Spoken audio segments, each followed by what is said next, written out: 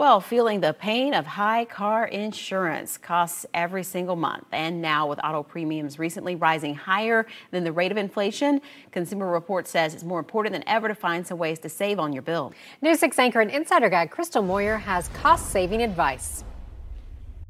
According to a study based on data from large insurers' rate filings, since 2017, average annual premiums have increased 16.5%, bringing the average for full insurance coverage right now to more than $1,700 a year, with Florida drivers paying some of the highest car insurance premiums. That's why Consumer Reports says you've got to compare your rates yearly to save money. Dennis Osorio likes his cars. So I got 4 vehicles right now. But with all that horsepower means more money to keep them insured. Osorio's insurer of choice, Progressive.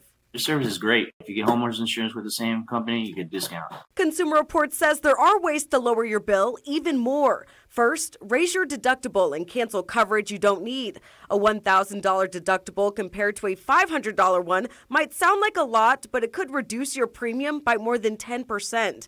And if your car is older, consider canceling collision and comprehensive altogether, because you could end up paying more than you would get back in repair or replacement costs.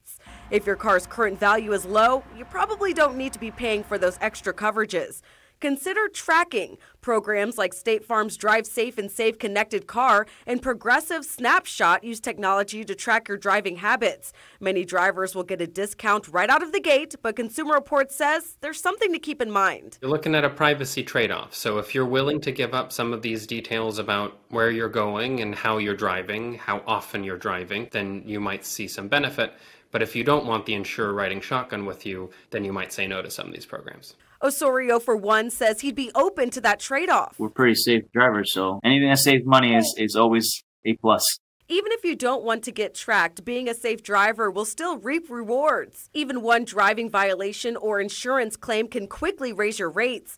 And if you don't think you're getting a good deal with your current auto insurer, shop around. 2 auto insurers have consistently landed in the top tier of Consumer Reports ratings: Amica Mutual Group and USAA.